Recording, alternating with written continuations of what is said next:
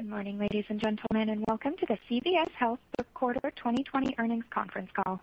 At this time, all participants are in a listen-only mode. A question-and-answer session will follow CVS Health's prepared remarks, at which point we will review instructions on how to ask your questions. As a reminder, today's conference is being recorded. I would now like to turn the call over to Valerie Hartel, Senior Vice President of Investor Relations for CVS Health. Please go ahead. Thank you, and good morning, everyone. Welcome to the CVS Health third quarter 2020 earnings call.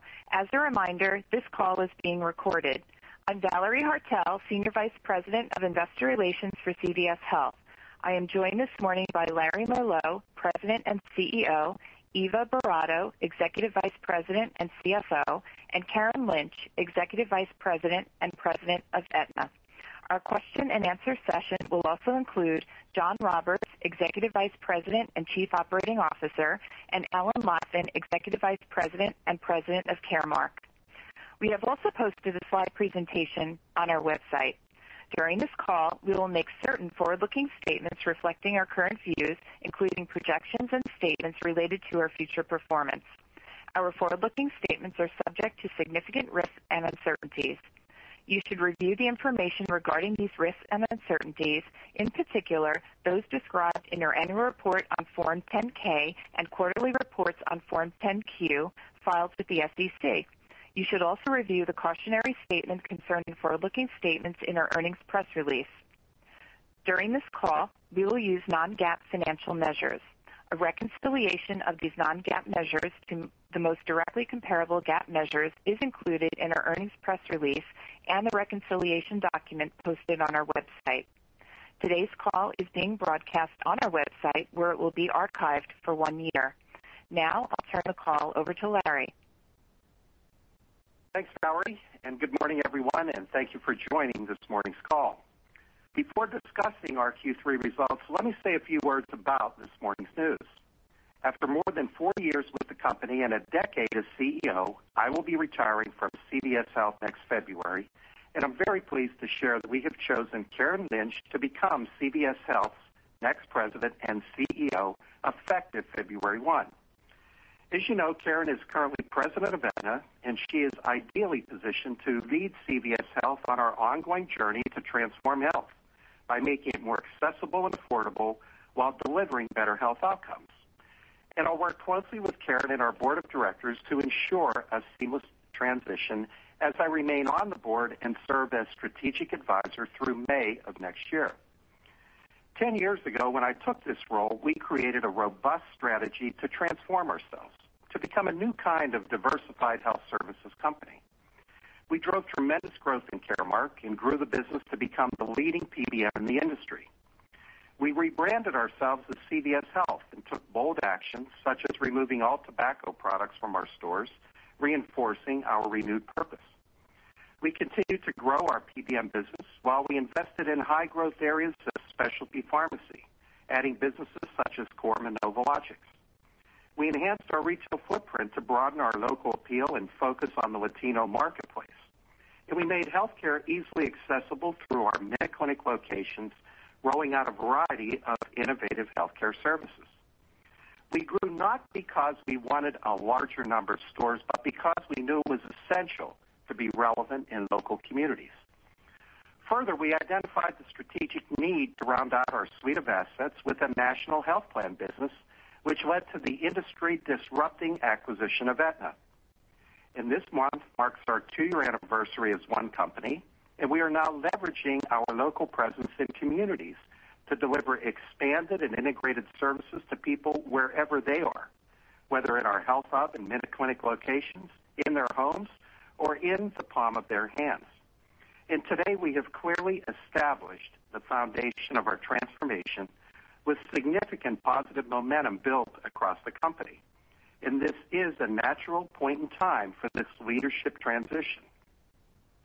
Now, Karen has strong healthcare and leadership experience, a deep understanding of the company and its strategy, and a strong track record of driving both growth and innovation.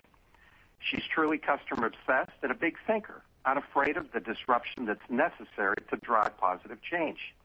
And she ensures strong execution of the operational details. Karen has been a key member of our leadership team and a key partner to me on the planning and execution of our transformational activities over the past 2 years. And the board and I are confident that she is the right person to lead our company forward. And I know CVS Health will be in very good hands under Karen's stewardship, and wanted to give her a moment to say a few words. Thank you, Larry. I'd like to start by thanking you and the board of directors for this opportunity to lead CVS Health. I have tremendous pride in our company and in the 300,000 talented colleagues who work tirelessly every day for millions of Americans. This is a significant time in our company's history. We're on a mission to reshape healthcare as we know it today. Our strategy is rooted in meeting consumer expectations as we work to address every meaningful moment of health in a person's life. Our unmatched assets allow us to offer greater convenience and services that are personalized to an individual's unique needs.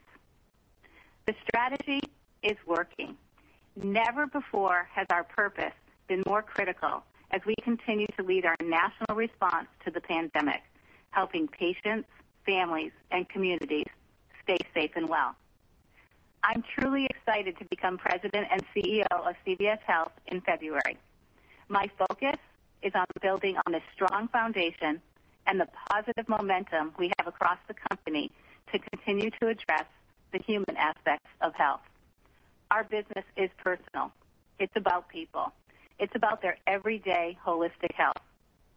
I'm confident that we are well positioned for continued success and growth in the years to come. I look forward to working with Larry and the executive team throughout this transition to accelerate the value we bring to the marketplace. Larry, back to you. Well, thanks, Karen, and congratulations. I also want to thank all of our CVS Health colleagues, past and present, especially our management teams with who I have been privileged to serve. I know you'll have questions for Karen, a few for me, but for now, let's get down to the business of our third quarter results. And our strong Q3 demonstrates the value we're creating through the resilience, strength, and flexibility of our diversified business model, and underscore the impact of our transformation and growth strategies. We are accelerating elements of our strategy with innovative healthcare offerings that address the evolving consumer landscape, providing both personalized and connected care that deliver better health outcomes. Importantly, as we expand our range of offerings, our client and customer satisfaction metrics are at all-time highs. We continue to serve our local communities as a trusted provider of essential healthcare services, and now as a leader in diagnostic testing during one of the most challenging times in our nation's history. We are working closely with local community organizations as well as federal, state, and local governments to expand COVID-19 testing, especially within traditionally underserved communities. In addition, we are pleased to have been selected to partner with the government in administering COVID vaccines when available for long-term care facilities. And our track record with COVID testing, along with our experience in vaccinations, have demonstrated our ability to rapidly scale services, and we expect to play a significant role in all vaccination administration. Now, our multi-channel health services model delivers care wherever our customers need it, whether in the community, in their home, or in the palm of their hand. And I am very proud of our CVS Health colleagues who have been responding quickly to the critical needs of our customers as the pandemic continues to evolve. And I'd like to thank our nearly 300,000 colleagues on the front lines, behind the scenes, and across our organization who are committed to providing high-quality care and service to our customers. For the third quarter, we delivered adjusted earnings per share of $1.66 with total revenues of $67 billion. That's up 3.5% versus the prior year. A few highlights include our pharmacy services segment delivered double-digit operating income growth versus prior year, reflecting strength in specialty along with favorable purchasing economics. And our 2021 selling season is wrapping up quite nicely with $3.3 billion of net new business. In our healthcare benefits segment, we anticipate another strong Medicare AEP driven by our leading position in zero premium plans, expanded geographic footprint, and continued acceleration of our duals D-SNP offerings. Additionally, we maintained our strong position in Medicare Advantage, and our 2021 star rating again reflects 83% of members in 4+ star plans. So we're well positioned for above-market growth in 21 and beyond. And finally, in our retail long-term care segment, we have delivered over 6 million COVID tests across more than 4,000 locations, demonstrating consumer confidence in CVS as a healthcare destination. Now, it's also worth noting COVID-19 had an estimated 15 to 18 cent adverse impact on EPS in the quarter, largely reflecting the planned investments we have made in customers and members in our healthcare benefits segment. In light of our performance, we are raising our full year 2020 adjusted earnings per share guidance range to $7.35 to $7.45, and Eva will provide additional details in her remarks. Our unique combination of assets are accelerating our opportunities for growth, and we are taking existing capabilities and combining them in different ways to create new and enhanced products and services for our customers. And the over 100 million members we serve across our business provides a straightforward path to rapidly scale these offerings. And a clear example of this is Aetna Connected. It's a first-of-its-kind healthcare benefits product we recently launched in Kansas City. This offering brings together a broad range of CVS Health assets, providing a comprehensive set of healthcare services with market-leading affordability. We've received positive client reception to this new product with a strong pipeline of interest following the launch, and we're expanding Aetna Connected to Texas, and we expect to continue to roll out this innovative offering to additional markets in 21. As we noted last quarter, we launched our next-generation Transform Diabetes Care program designed to improve health outcomes for many Americans living with the condition. Of the 34 million with diabetes nationwide, 1.5 million are Aetna members, over 8 million Caremark members, along with 5.5 million customers who fill diabetes prescriptions at a CVS pharmacy. And our next-gen diabetes solution leverages the CVS Health Enterprise. It brings together our advanced data analytics with our clinical, brick-and-mortar, and digital assets to provide a comprehensive solution that is personalized, predictive, and prioritized. We have built a proprietary analytic data engine to risk stratify our members based on the level of unmet needs of the member, along with the best method for outreach, evaluating both clinical acuity and proximity to a CVS pharmacy. And what's exciting and unique about our solution is that we don't just focus on blood glucose testing. We go well beyond to include health screening, medication optimization and adherence, and comorbidity management. And the early results identified approximately 80% of diabetes members having an open gap at any given time. So we're pleased that we already have 1 million members that have access to the Next-Gen Diabetes program on January 1, along with a very active pipeline. Now, in addition to these new and innovative insurance products and clinical service offerings, we are successfully selling more enterprise services to existing clients. For example, we are driving pharmacy penetration in Aetna's book, projecting nearly $300 million in incremental revenue in 21 as a result of increased demand for our integrated medical and pharmacy offering. In our government business, we have introduced a reduced and a zero copay MinuteClinic benefit that includes our eClinic virtual care product, and that's for our Medicare Advantage plans in 21. And our Medicare Part D prescription products also support growth in Medicare Advantage. This year, we are on track to convert over 40,000 PDP members to an MA product. And for 2021, we expect our new low-cost PDP product to be attractive to a broader customer base, creating an opportunity to grow Medicare Advantage membership. So I think that gives you a sense of how we are connecting our existing enterprise assets in creating new products and services. Let me spend a few minutes on other ways we're transforming healthcare delivery. As you know, CVS Health has been on the front lines of the fight against COVID-19 from the start, and our work in local communities to help curb the spread of the virus is unwavering. As I mentioned earlier, we have conducted more than 6 million COVID tests, representing about 70% of the testing that is done in a retail setting nationwide, and have now doubled the number of testing sites across the country to more than 4,000. Return Ready, our comprehensive B2B testing product, is helping our clients get back to the work site or school by offering testing and support services directly to employers and educators. And we have more than 70 clients implemented to date. Now, both COVID testing and Return Ready have expanded the universe of people utilizing CVS services.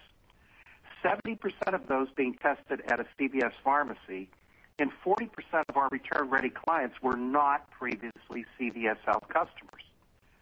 We're also beginning to coordinate a number of services for consumers who received a positive diagnosis, such as access to behavioral health and support for the social determinants of health. And these are just a few examples of how we're working to retain these individuals as long-term CVS customers. Also of note is our pharmacist panel program aimed at actively managing chronic disease. In the U.S., it's estimated that almost 2/3 of adults have at least one chronic condition, driving over 80% of annual healthcare expenditures. And with over 80 million patients filling prescriptions at a CVS pharmacy annually, we are uniquely positioned to help patients better manage their chronic conditions. Now, we continue to expand pharmacist panels with more than 1,000 stores now active. And this is another first-of-its-kind capability aimed at improving the health of those with chronic conditions by reimagining the pharmacist-patient relationship.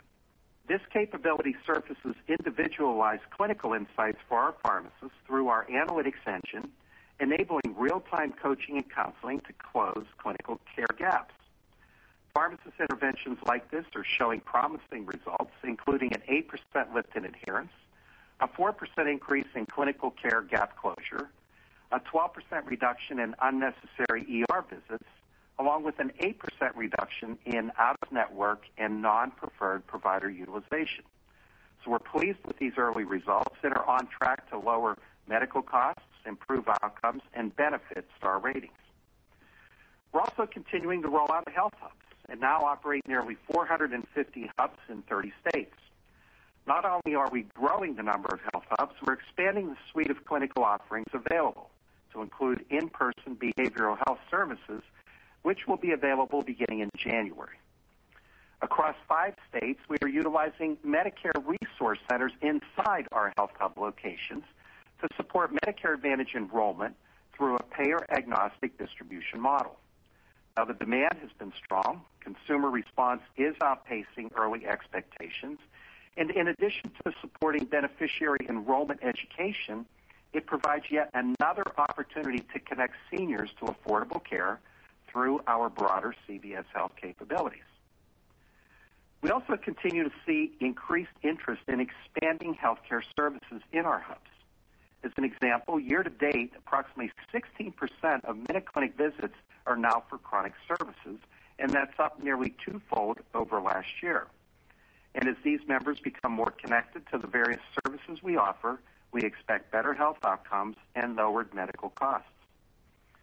Complementing our health hubs and demonstrating our drive to meet consumers where they are, we continue to invest in expanding access to virtual care through our telehealth platforms. There is an intersection between the convenience and efficiency of virtual services with an in-person visit at our physical stores where patients need more personalized high-touch care and support. And all of our services are complemented by our digital capabilities. As an example, our specialty digital solutions for patients has grown by a 25% CAGR over the past 2 years. And since the start of the pandemic, we are seeing over 40% of all specialty orders being placed digitally. And this allows enhanced connectivity to optimally manage patients and drive down costs. Additionally, we've created a fully digital end-to-end experience for COVID testing and flu vaccinations. Patients can schedule appointments online and complete all of the administrative requirements prior to arriving at our stores. This approach provides a simpler and seamless consumer experience while reducing administrative time in our stores. And the customer receptivity to these capabilities has been favorable, and we will continue to utilize these same tools in administering the COVID vaccine when available. So I think you can see from these results there is certainly momentum in our business. And with that, let me turn the call over to Eva. Thanks, Larry. I want to thank you for your leadership over the last 10 years. It's been a true pleasure to work together. I'd also like to congratulate you, Karen, and I look forward to continuing to work closely with you as we enter our next chapter of growth at CVS Health. During the third quarter, we made steady progress on our strategic priorities, keeping us on our long-term growth trajectory. Our diversified assets are delivering innovative health solutions, as Larry noted, and have also provided enterprise-level resiliency through the challenging market conditions, as evidenced by today's results. During the quarter, we generated $1.9 billion of cash from operations, bringing our year-to-date total to $12.3 billion, and we have paid down $4.75 billion of net debt in the quarter. We remain committed to achieve our low 3x leverage target in 2022. We maintained our commitment to delivering solid shareholder returns through our dividend while also investing in our enterprise to support our customers during the pandemic and accelerate future growth. Our core operations performed above our expectations, with the pharmacy services segment driving continued momentum. The quarter reflected the benefit of our successful COVID-19 diagnostic testing in retail long-term care. In addition, we had some lower medical utilization in the healthcare benefits segment, partially offsetting the planned COVID-19 costs in both healthcare benefits and retail long-term care during the quarter. Turning to our operating results by segment, our healthcare benefits segment total revenues increased 8.8% year over year, driven primarily by membership growth in our government products and the favorable impact of the reinstatement of the HIF in 2020. Adjusted operating income declined $343 million, largely reflecting the planned COVID-19 related investments benefiting customers and members, costs associated with the actions to right-size our operations, and divestitures of Aetna's PDP and our workers' compensation business. Recall, Aetna's PDP was divested in 2018 in connection with the closure of the Aetna acquisition. However, we continue to retain the economics of the contracts for all of 2019. And as is typical with the PDP, the economics are greatest in the back half of the year. Transitioning to membership, Medicare Advantage grew by 1% sequentially. Growing Medicare Advantage is one of our key strategic priorities, and as Larry mentioned, we are pleased with our position in the market for the 2021 annual enrollment period. Our recently released strong star ratings from CMS demonstrate our commitment to maintaining best-in-class service quality and how our integrated assets are providing value to our customers. Our Medicaid membership grew 5.2% sequentially as states responded to the COVID-19 pandemic by suspending eligibility redeterminations. Looking ahead, we have a robust pipeline of opportunities to serve this population across various states, given our diversified assets and local presence. And finally, commercial membership declined 3.1% sequentially, including the previously disclosed transition of a large public and labor client. The sequential decline in membership in the third quarter was less than initially anticipated. In total, medical membership declined 316,000 sequentially. Our MBR for the quarter of 84% increased 70 basis points compared to the prior year, driven by COVID-19 related investments, shifts in mix of our business, as well as the effects of the Aetna PDP divestiture, partially offset by the reinstatement of the HIF. Days claims payable were 49 days for Q3, lower than Q2, as utilization has returned to more normal levels. We remain confident in the adequacy of our reserves. Moving to pharmacy services, performance in the quarter was excellent, exceeding our expectations. Adjusted operating income increased 12.5% compared to the third quarter last year, driven primarily by improvements in purchasing economics and growth in specialty pharmacy. Total revenues declined approximately 1% versus last year, primarily driven by the previously disclosed client losses and continued price compression. The decline in revenue was partially offset by growth in specialty pharmacy of 6.5% and brand drug price inflation. Total pharmacy claims increased 3.7% in Q3, mainly driven by net new business. COVID-19 had an unfavorable impact on volume in the quarter, reflecting lower new therapy starts, a trend that continued from last quarter. Shifting to the 2021 selling season, our renewals are now largely complete with a strong 98% retention rate. To date, we have gross new wins of $4.6 billion for 2021. And finally, our retail long-term care segment continues to demonstrate strength in top-line performance despite headwinds created by the current environment. Total revenues grew 5.9% year over year, driven by increased prescription volume and front store sales, as well as diagnostic testing and brand inflation. Front store revenue increased 2.7%, driven primarily by consumer health sales and a higher basket size, partially offset by lower foot traffic.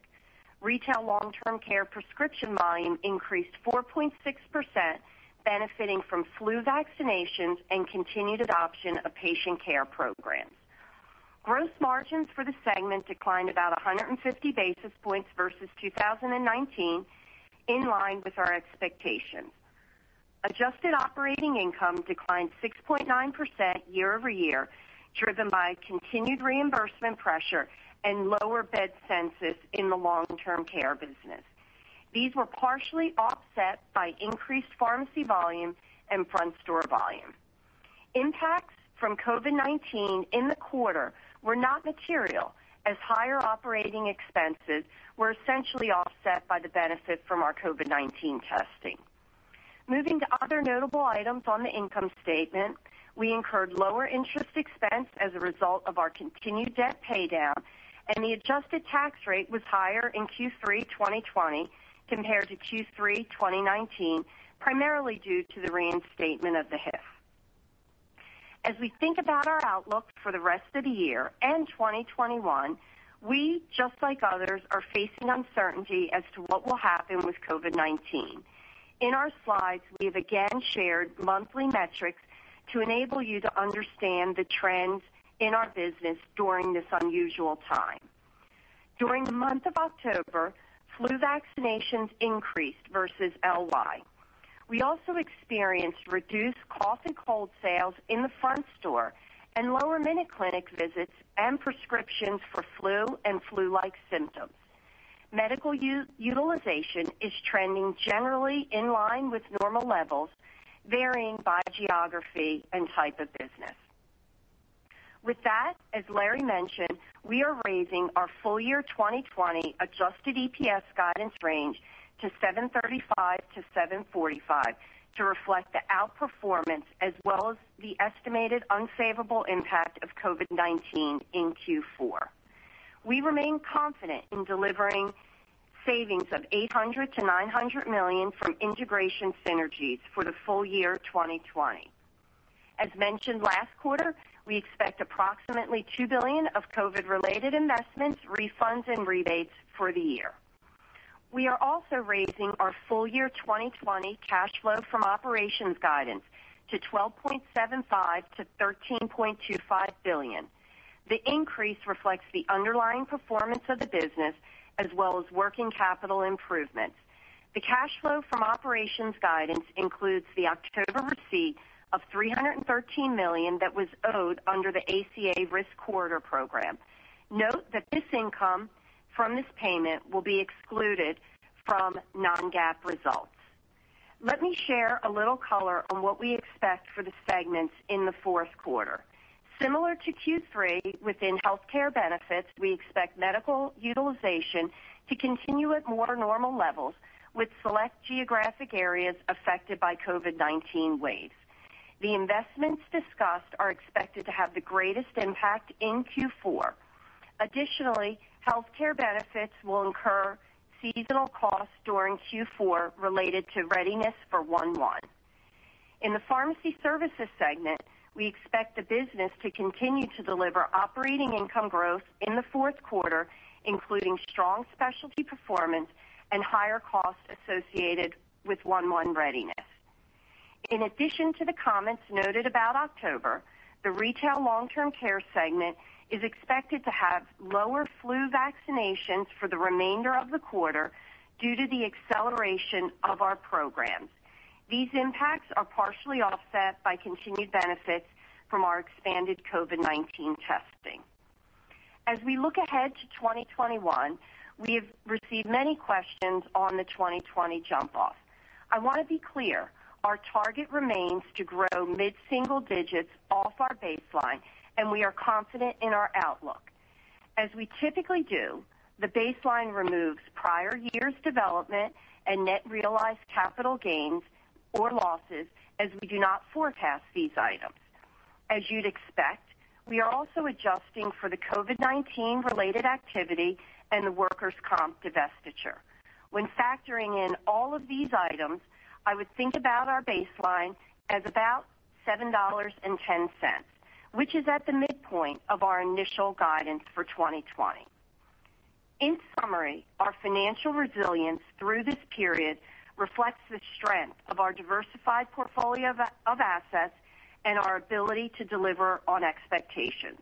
We are executing on our strategic plan to do more with what we have and deliver new and innovative products and services in this dynamic environment. We continue to demonstrate the early success of our healthcare services model. We are on a path to fundamentally change the consumer experience to make healthcare more affordable, accessible, and better.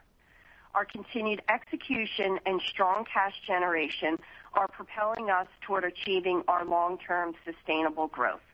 With that, let's open it up for your questions. At this time, if you wish to ask a question, please press star and 1 on your touch-tone phone. You may remove yourself from the queue by pressing the pound key. In the interest of time, we ask that you please limit yourself to one question and one quick follow-up. Again, that is star and 1. And we'll go first to Lisa Gill with J.P. Morgan. Thanks very much. Let me be the first to congratulate you, Larry, on your retirement. It's been great working with you and to see the strategic vision that you put together for this company. So congratulations. And obviously, congratulations to Karen also. I am incredibly happy to have a woman CEO for one of our large cap companies. So all the way around, I think this is great for CVS. Thanks, Lisa. So Larry, on my question, just want to understand, you gave us a lot of information today, clearly moving in the right direction around some of the initiatives that you've put in place. When we think about, for example, the Health Hub, 450 in 30 states, is there a way to think about how that has driven the performance of the enterprise or has driven the performance of those stores to get a baseline of how we think about some of these opportunities going forward, as well as, you talked about incremental chronic visits in the Minute Clinic. How do we think about those things coming together, and what are going to be the most important metrics for us to follow as we think about the progression of the company into 2021, 2022? Yeah, Lisa, thanks for the question. And Lisa, as you look at the Health Hubs today, and as you look at the performance within the four walls of the store, we continue to be pleased, what we're seeing even in a COVID world, okay, in terms of, additional, visits, whether it's Minute Clinic, whether it's pharmacy utilization. And as we look at, the front store performance, we are selling a different mix of products that, with that comes a higher margin profile for the front store. So, that's the first part of the story. The second part of the story is really what, the Health Hubs enable across the enterprise. And, as we talked last quarter, COVID did slow us down in terms of turning on all of our marketing programs and, related activities.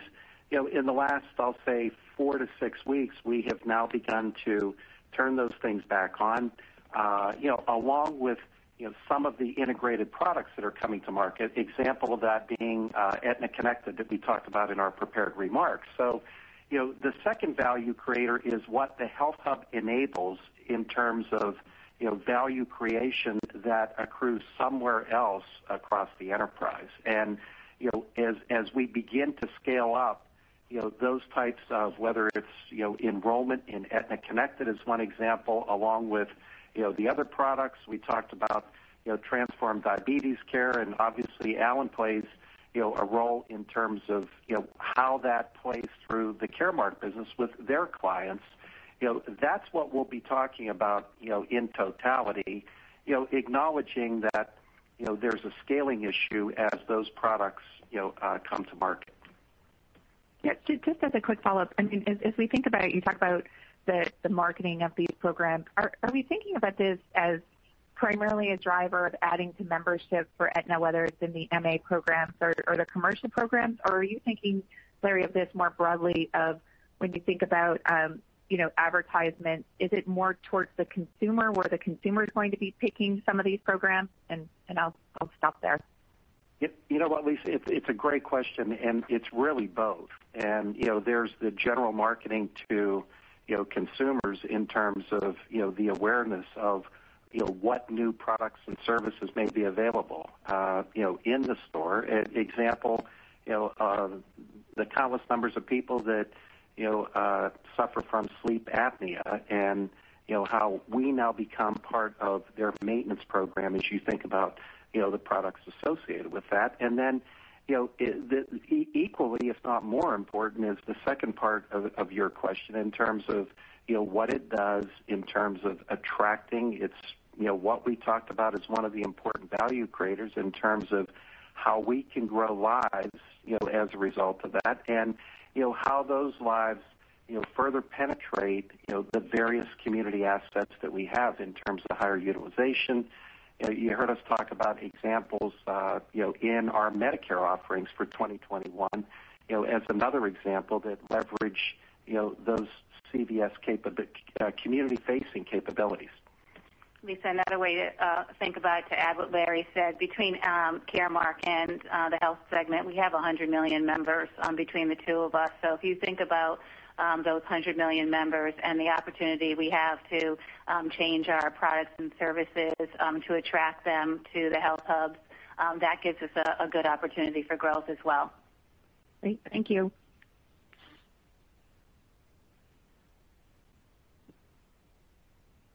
To Eric Percher with Nephron Research. Thank you, Eric and Josh here, and credit to the board on succession, and congrats to Larry and to Karen. Question on PDP. The plans nationally next year have premiums of around $7. This appears to be about half of the next closest competitor. So I think the question is, what is the strategy driving this, and can you show positive op income in PDP on those premiums? Well, first of all, thank you. Relative to PDP, if you recall, when we took over the Silver Scripts business, we had a very defined strategy to rebalance the product portfolio to achieve higher margins, and the second part of that strategy was to attract PDP members that we could ultimately convert to Medicare Advantage members. So as we to change the product portfolio this year, we introduced the new PDP product. We have priced it at the target margins that we believe are appropriate. The product is designed for a certain set of individuals that we believe can ultimately and will be interested in moving to Medicare Advantage. So we're pleased with where we are priced and the products and service that we're offering in PDP. Thank you for that. And just on the PBM purchasing side, can you give us a little of what does that mean, and is it early for the link benefits that you spoke to last quarter? Yeah, Eric, thanks for the question and the comments earlier. I'll flip it over to Alan. Yeah, so Eric, thanks. When we think about purchasing economics, it spans a broad range of activities, right? It's drug purchasing within our own pharmacies, it's retail network contracting, it's contracting with the pharmaceutical manufacturers, it's driving brand generic switches. So all of those things go into purchasing economics, and they're among the most important and most active parts of the organization. Thank you. We'll go next to Ricky Goldwasser with Morgan Stanley. Yeah, good morning. And, Larry, always appreciated your long-term vision and using your words to Karen, not being afraid to make the hard decisions for the long-term opportunity. And also your access and your insights. So best wishes in everything. And Karen, looking forward to working with you for a very long time. My question is related to the 2021 guide. I appreciate there are multiple variables, but we now know what CMS established reimbursement for COVID vaccine. You guys, I think a couple of weeks ago, said it quantified how many more individuals you're going to hire to assist in that effort. How should we think about this opportunity within the 21 growth target that you provided us, or is it an incremental in one that you will address upon a vaccine approval? Hi, Ricky. It's Eva. I'll take your question. Thanks for that. Overall, I guess where I want to start is, as we look at all of the aspects of our business and all of the variables that could affect our business, we remain confident with mid-single-digit growth, and certainly in February on our year-end earnings call, we'll have more to provide there. But we believe we've made the right investments over the last several years to set us up to continue to accelerate growth. Some of the things I'd highlight are we've invested in our star ratings, delivering new offerings. You've heard Karen, Larry talk about that. Continuing to expand our diagnostic areas and things you've heard us talk about related to the health hubs, and modernize and manage our underlying cost structure. So there are many moving pieces. As you can appreciate, there's a lot of uncertainty as well in terms of the timing of different aspects, but we'll come back in February providing greater detail. And I would add one more point, Ricky, I would add is, as you've seen our business perform over the last several quarters during COVID, we have some natural offsets in our business. What is an opportunity for one side of the business may be an incremental cost for another area. So our diversified portfolio is really playing together nicely.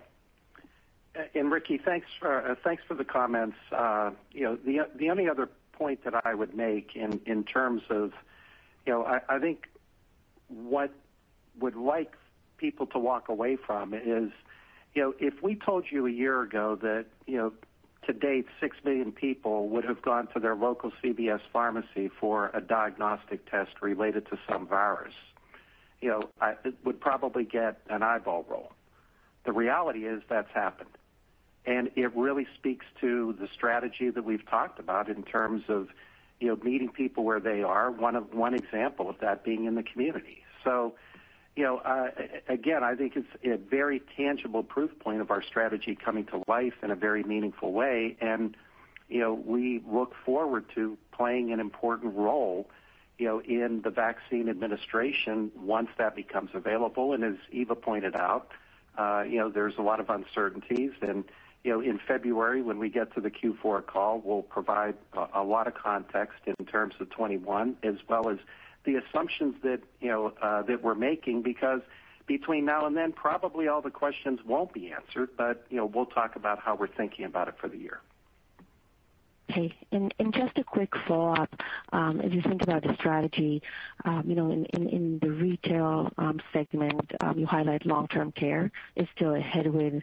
You've been evaluating this business for a while now. So as we sit here, do you view it as a strategic asset to the business that justifies keeping it at the losses?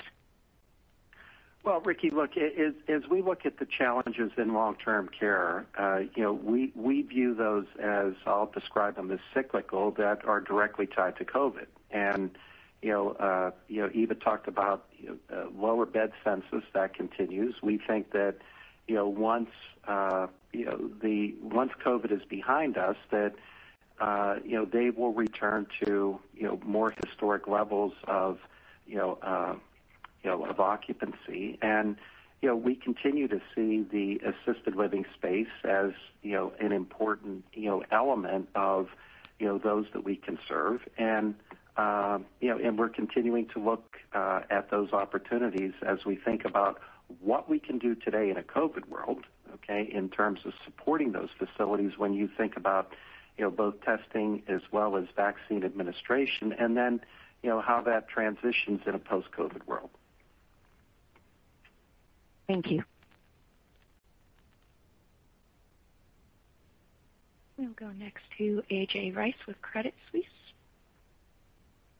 Hi, everybody, and best wishes to Larry, and congratulations to Karen. Just maybe to pick up on the comments that were made around the Medicaid business in the prepared remarks. I know we're talking about the lack of redeterminations helping the enrollment growth that you're seeing there. I wonder, one of the issues with redeterminations is people not being eligible for Medicaid and being taken off the rolls.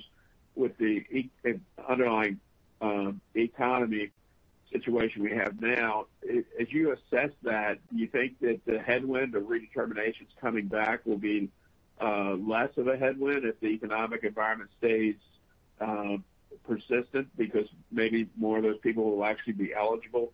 And then you mentioned that there was some you were looking forward to RFP activity next year. Any assessment of that and early discussions about rates around 2021 in Medicaid? Hi, AJ. It's Karen.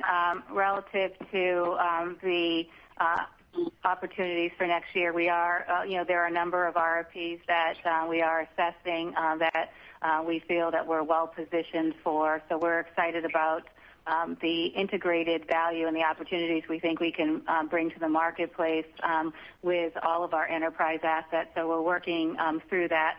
I would note that relative to one of our contracts that is under protest, so we're monitoring that very closely, and that was a large contract. On redeterminations, obviously we are monitoring that. And, that has been a big part of our growth this year. Unemployment, we expect to, continue to see unemployment. We expect to see increases in Medicaid enrollment as a result of that as well. So, Medicaid is an important business for us. It does have the opportunity for growth. It is strategically positioned as an important business, and we hope to continue to grow that asset. Just any thoughts on the rate outlook, given some states are having budgetary pressures? Thank you. I forgot you asked that question. Obviously the states are, have a lot of budget concerns.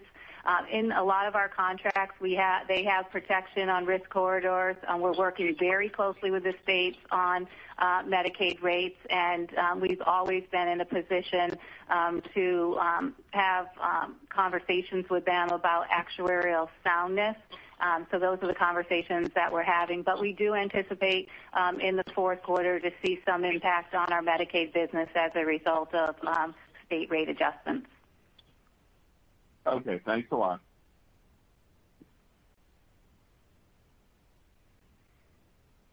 We'll go next to Charles Wright with Cowen. And congratulations to Larry and Karen as well.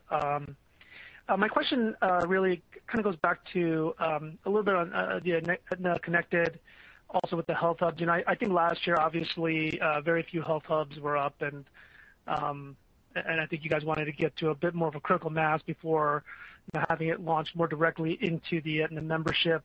When you guys talk about this connected plan, is the health hub a key part of that benefit design? Because my sense was back then that was sort of the idea moving forward, is to really use Health Hub as a key part of the care delivery here for Aetna members, to demonstrate the savings able to generate from that, and then be able to maybe productize that going forward to sell to other plans. Just wanted to understand if that's still sort of the idea that you're moving towards. Is that in the benefit design for 21, and just any kind of color around how that's evolving? Yeah, what we've done to drive volume into not only the Health Hubs but our MinuteClinics is we've offered low cost, no cost copays. We have almost 4 million members in that product design today. We have started to see increase in Aetna membership in our Health Hubs, overweighting kind of for chronic diseases. So we're pleased with what we're seeing for the benefit design, and then obviously driving utilization into MinuteClinics and the Health Hubs. Our connected care product, which we introduced this year as well, is designed to essentially leverage all of our company assets, and we're really excited. We've seen good pipeline, good interest in that. That not only supports the MinuteClinics, Health Hubs, our standard formulary, our telemedicine, our Quorum business. So again, we are looking at opportunities when we develop products, we develop designs for the integrated assets of the company. And Karen, if I could just add, in addition to what you said, as you thought about the MA designs as well. For this year, it was a smaller pilot, but we've also expanded as we look forward to 2021, incorporating the enterprise assets and the hubs. That's correct. Yeah, and Charles, I alluded to this on an earlier question in terms of concentration, and we continue to believe that 1,500 hubs is the right number. I'm sure everybody can appreciate that converting Health Hubs in a COVID world has been a challenge just from a logistics point of view. So the build-outs have been a little more difficult. We will end the year this year around 600 hubs, and as you think about 21, and the earlier discussion or question around testing, vaccines, we have reprioritized some capital and resources, investing in those capabilities as we think about the ongoing role that testing and vaccine administration will play. So as we think about 2021, we will, by the end of the year, we will have at least 1,300 hubs. There may be some spillover, to that 1,500 number into the early part of 2022, but that level of concentration certainly allows us, from a sales point of view, to address the multi-regional and the national clients in a very differentiated way than what exists today. So most of what the question you were asking is more very regionally focused, where we have a concentration, within a particular geography. That's helpful, thanks. And Eva, if I could follow up with you real quick, cash flow is obviously very strong, and for the full year here. If I recall, you guys had more or less said you'd probably hold off on really any meaningful share repurchase until you get the leverage down, sort of that 3 times range by 2022. If cash flow continues to come in stronger than expected, any potential to layer in a little bit of additional share repo earlier than we could assume? Thanks for that question. At this juncture, what I would say is we continue to stay focused on achieving our low 3 times leverage ratio, and I'm extremely pleased with the cash and the focus across the company. You heard our increase in guidance was due to the underlying operations as well as the focus on working capital, and we will continue to focus to get to that target ratio. Thank you. I just add, while investing in the business, as we've spoken about, and maintaining the dividend.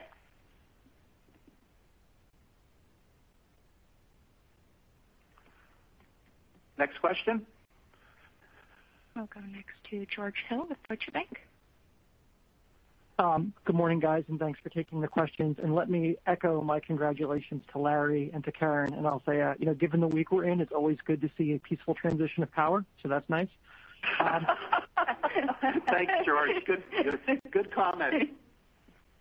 I guess, Larry and Karen, as we think about the Minute Clinics and the health hubs, one of the things we've seen coming out of the COVID crisis is that ED utilization remains sharply lower, likely to the benefit of other benefits channels like retail and urgent care. I guess what I would ask is, are you guys seeing anything that you can do to kind of lean in to the market share shifts where people are accessing the care delivery channel, and kind of like what do you see as the best opportunities to maximize that if we look out over the next 6 to 12 months? So as you said, consumer behaviors have changed dramatically because of COVID. We do believe that we need to meet people where they need to be met for their care delivery, having that be in our health hubs and Minute Clinics, having that be through telehealth capabilities. And as we mentioned on our last call, we are building out e-clinic capabilities so that we can certainly address when people want to have telehealth capabilities. We also see an advantage for people being in the home, and that we believe there's opportunities for serving members in their homes through our nurses and other services that we have yet to build out. And George, the only point I would add to that is keep in mind the regulations being relaxed, have enabled a lot of what Karen just alluded to, and the customer satisfaction, patient satisfaction around that is extremely high. And I am very optimistic that in a post-COVID world we won't go backwards, okay? Because those relaxed regulations are, you got a high level of customer satisfaction, and in terms of what we're monitoring, there's also a high level of quality associated with how the services are being provided for today. Okay, and if I could have a real quick follow-up for Karen, I want to ask a follow-up on Eric's question. What have you guys seen to be the most effective tools for flipping PDP members to MA and keep the member from kind of making a fresh plan decision from a vendor perspective or a carrier perspective if they want to make the PDP to MA flip? Yeah, we've had tremendous success in doing that. You heard Eva earlier talk about the 40,000 members that we've moved. We really have a targeted strategy to identify those members that make the most sense. We use our marketing tools, and then obviously with our broker channel have those conversations. And now with the change in the pandemic, we're using a lot of digital capabilities to interact with those individuals. But we're quite pleased with the success that we've had. The product that we put in the marketplace has been very targeted, and we're confident that we can continue to grow moving from PDP to MA. That's helpful. Thank you. And congrats again, guys. Next question, please. We'll go next to Lance Wilkes with Bernstein. Great. Certainly congratulations to you, Karen, and congratulations, Larry, on your tenure. Wanted to ask a question related to your go-to-market strategy and the way in which you're integrating health hubs into the Aetna offerings, not just as an access point, but things you might be doing with care management and things like that. And was interested in how it worked going into the 2021 sales cycle, how it's looking in 2022 as well. Lance, let me comment on the national accounts. You recall that our first and foremost strategy was to deliver the medical pharmacy integration. We achieved over $300 million of additional pharmacy revenue as a result of that integration. Relative to the health hubs, the Minute Clinics, I think what we've done here on the benefit designs, recognizing that 4 million people have already have benefit designs that support our health hubs and support our Minute Clinics is truly and a good indication that it's resonating. We also are working with certain national accounts on piloting where health hubs would be a kind of primary first place for them to go. So we have one large national account that's working with us to see how that would work, and we're excited about that possibility, and then leveraging that to other national accounts. Clearly, there's other opportunities from our Caremark business, and let me have Alan talk about what those are as well. Yeah, Lance, I would say as we went through the 2021 selling season, the ability to use health hubs was really demonstrative of the last mile connectivity we have into members. And so it really was a very important part of a successful sales season in differentiating the enterprise and Caremark. So we're super excited to continue to drive these sort of new tools into the Caremark book of business. The Caremark customers are very receptive, very responsive. Some of our early pilots were with Caremark Health Plan. So I think this is going to continue to be a real differentiator for the Caremark organization as well. Yeah, that's great. And just a quick follow-up on, with you moving up, Karen, to run the whole company. What are you guys thinking from leadership at Aetna? I know you've been adding talent in there. Just interested in any initial comments on that. Yeah, we'll be announcing a leadership change shortly, so more news to come on that. Thanks.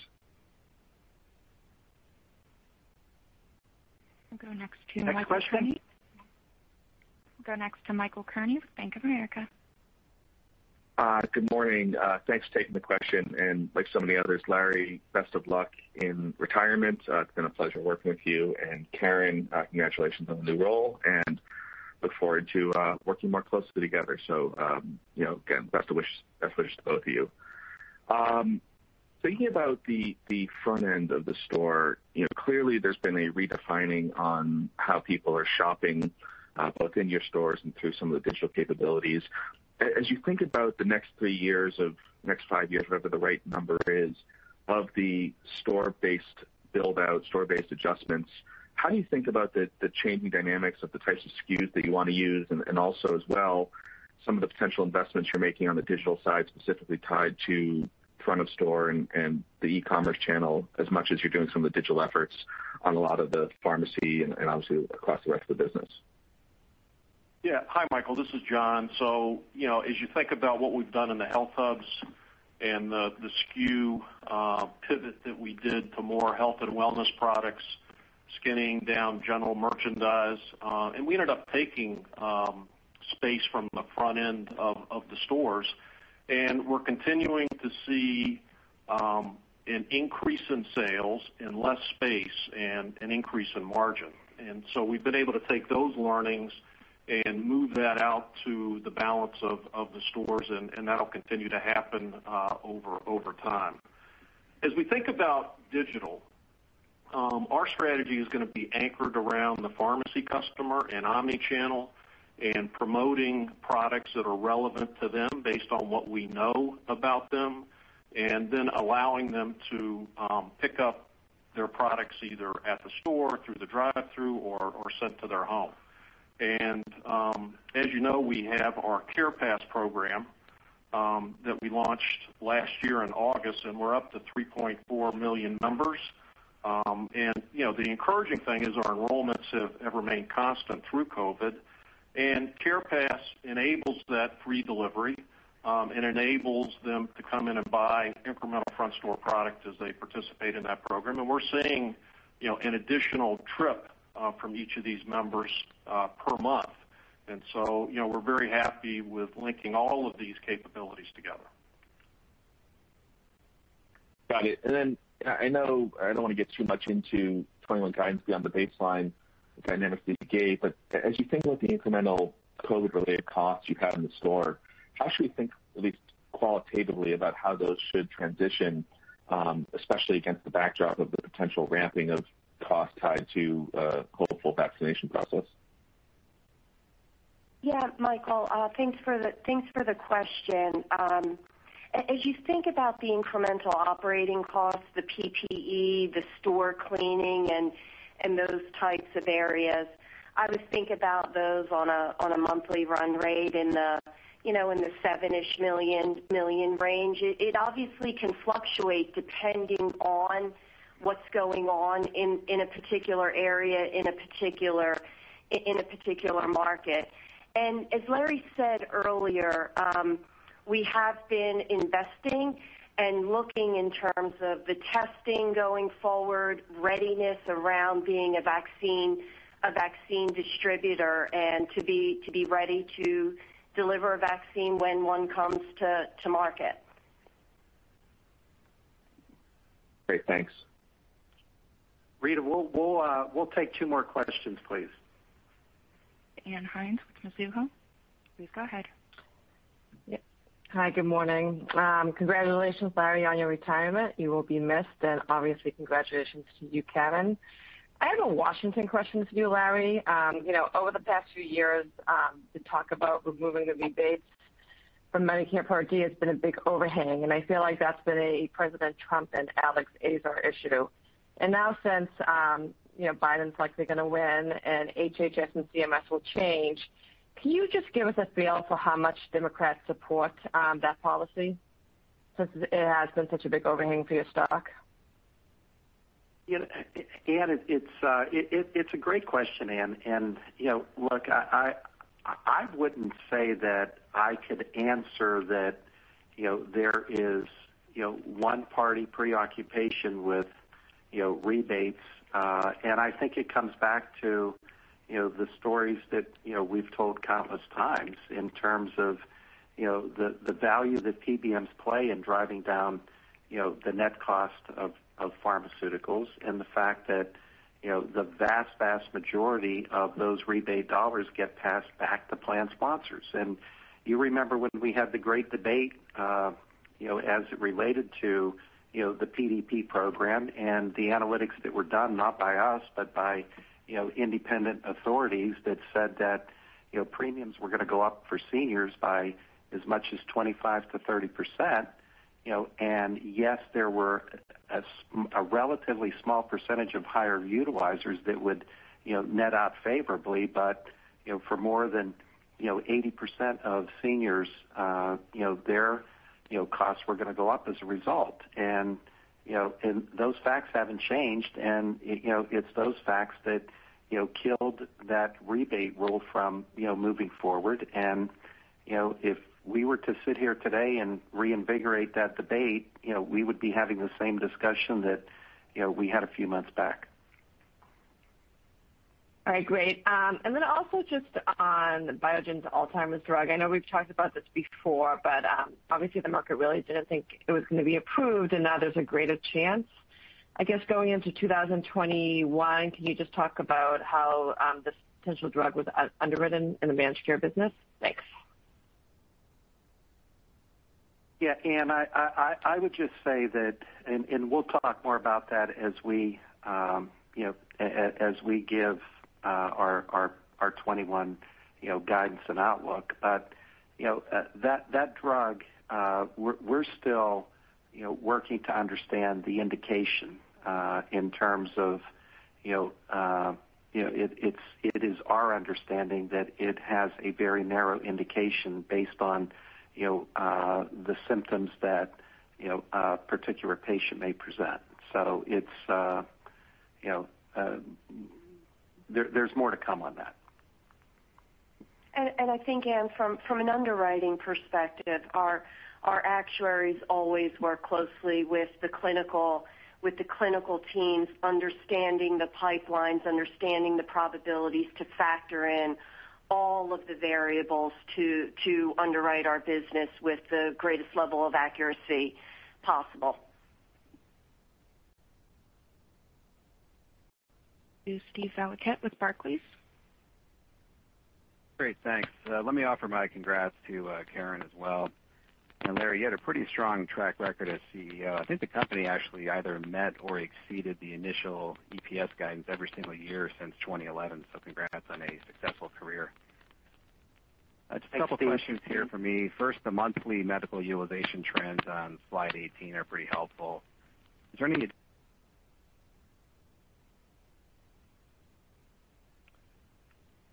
Steve, we lost you. I think where Steve was going with the question was about the utilization trends in COVID. So Karen can. Yeah, let me just comment on utilization. As we've mentioned, utilization has been steadily rising since April. It does vary by segment. We have our commercial segment that is back to almost near normal levels. Our Medicare business is slightly depressed. And, relative to cost categories, we are continuing to see lower utilization in, emergency room and inpatient, but above levels in, specialty pharmacy, lab, and radiology. Obviously it will vary by product and by geography, and we're closely monitoring our utilization because of the COVID viruses, in the certain geographies.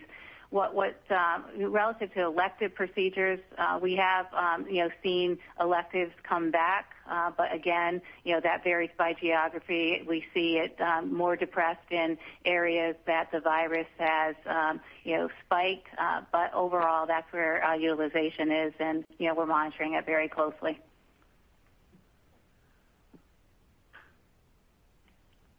So, Rita, do we have one more since Steve got cut off, or is he back on, or?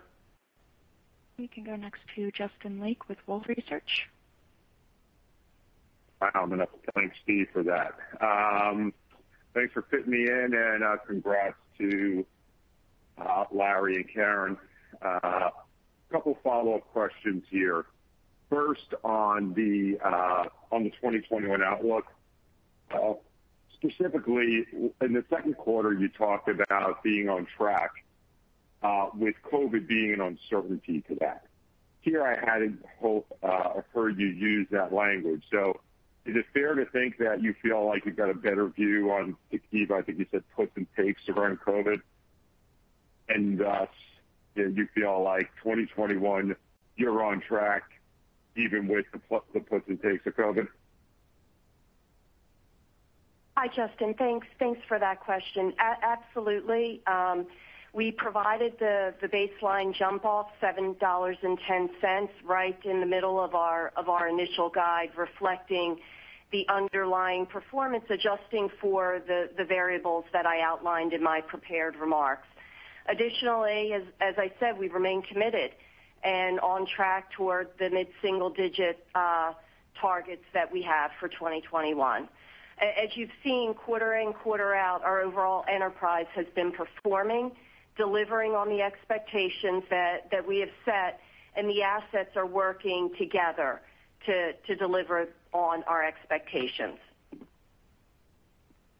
Great, thanks for that. And then just my last follow-up on the pharmacy business, and specifically, you talked about the fact that the monthly numbers are really great. Appreciate you offering those each quarter. September was really strong across the pharmacy business, and I think you said it had to do both with early flu and COVID. October a little weaker, I assume that's because of flu. I think you noted that. Can you try to delineate that for us in terms of how did flu impact September, and also what are you seeing in terms of, is there a number you could put around the benefits of COVID from a testing perspective that's running through the pharmacy? Thanks. Yeah, Justin, it's Larry, and there's a couple variables in play here, and if you go back to the March timeframe when we saw a lot of pull forward activity, especially with 90-day, you're going to see, you're going to continue to see some spike. It's starting to even out where you saw this dynamic in March, but then you saw 90 days later in June, 90 days later in September. The second dynamic that we did see the seasonal flu vaccine really spike in September. We always start that program in very late August, and we ran September where flu vaccines year over year were probably double what they were the prior year. Good news, people were heeding the public service advice in terms of the importance this year of vaccines. So as you move into October, that is beginning to normalize. So you don't see that spike continuing. And as you look at the comparison of seasonal flu year over year, the good news is we do not see any outbreaks at this point, even regionally, of the seasonal flu. And if you compare that to last year, the seasonal flu did begin in the month of October. So, that is depressing the October numbers. So hopefully that gives you some context of the variables that are in play.